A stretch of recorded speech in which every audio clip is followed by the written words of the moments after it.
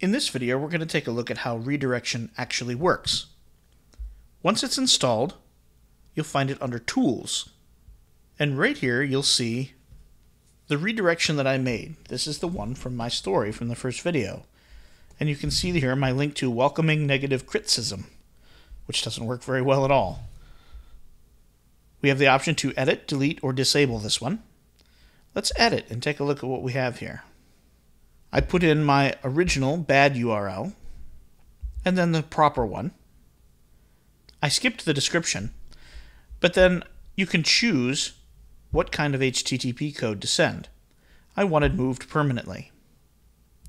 Up here on the right, you can see that it's been accessed 32 times, which isn't that many really.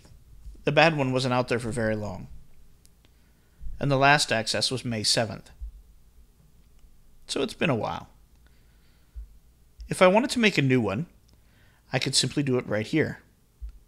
Put in the bad URL, the good URL, and hit add redirection.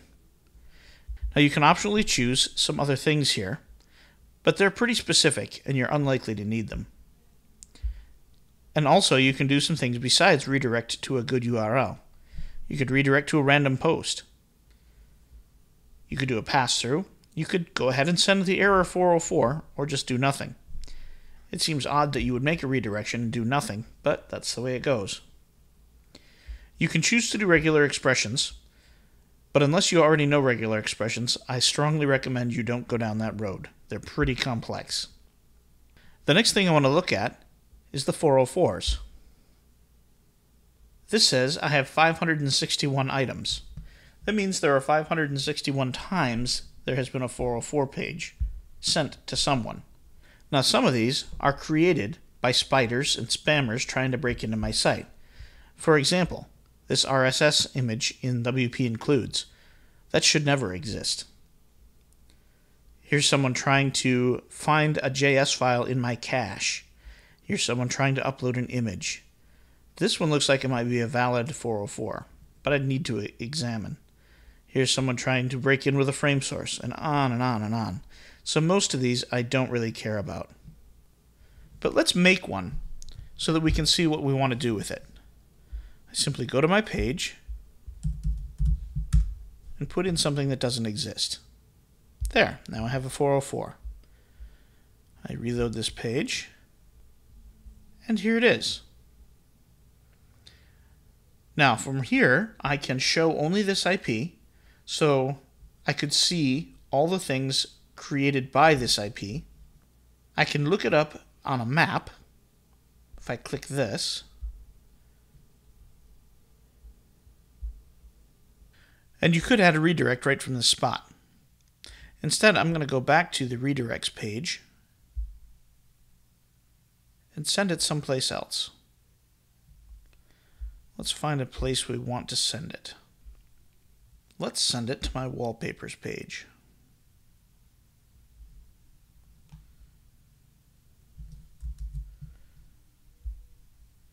So right here, I put in /howdy, and the target URL is that. And I simply add redirection. There. Now if I go in and edit it, you'll see I have some of these options here. So now I'm going to go to /howdy, and we end up right back at my wallpaper page. And now if I reload this page, you can see that I have one hit there. One more thing that I want to show you before we leave is this log file. This shows people hitting your redirects. Now you can tell that I don't have very much traffic on my redirects by the fact that the only one here is my example that I just made. But that's okay. If you rebuild your site or you move to WordPress from something else, you may end up with dozens or hundreds of redirections, and your log file can grow pretty quickly, and you'll want to keep an eye on it. That's all I have to show you with redirection. It can do some other things, but the vast majority of its use is what I've shown you. It's particularly useful for making sure your end users get to where they want to go, as well as helping Google stay happy with your site. It communicates, and it lets them know what's going on, and that you know what's going on with your site.